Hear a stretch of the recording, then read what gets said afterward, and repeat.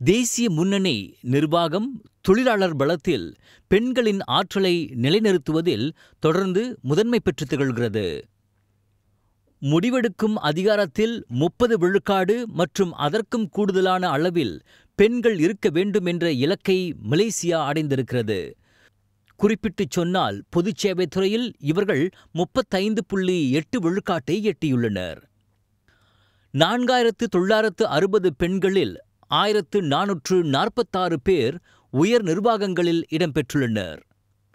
தொழிலாளர் பலத்தில் 2009இல் 46 விழுக்காடாக இருந்த பெண்களின் பங்கு 2016இல் 54.3 விழுக்காடாக அதிகரித்துள்ளது. பெண் இயக்குநர்களுக்கான திட்டம். இந்த திட்டத்தின் வழி 844 பெண்களுக்கு பயிற்சி அளிக்கப்பட்டு பெரு நிறுவனத்துறையில் 60 இடங்கள் நிரப்பப்பட்டன.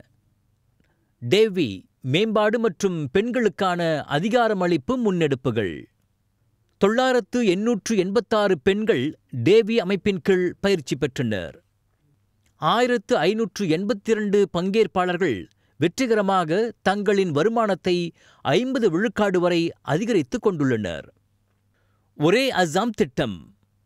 இத்திட்டத்தில் 62 விழுக்காடு பெண்கள் பங்கேற்றனர். இலகுவான வேலை ஏற்பாடுகள் FWA திட்டத்தை அமல்படுத்துவதற்கு தேசிய முன்னணி ஊக்குவித்திருக்கிறது. மேலும் பணிக்கு திரும்பும் திட்டத்தையும் அது தொடங்கியுள்ளது.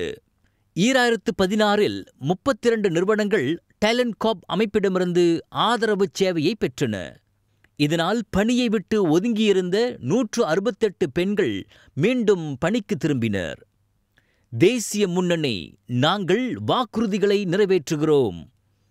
மக்களே பிரதானம், இப்பொழுதே செயலாக்கம்.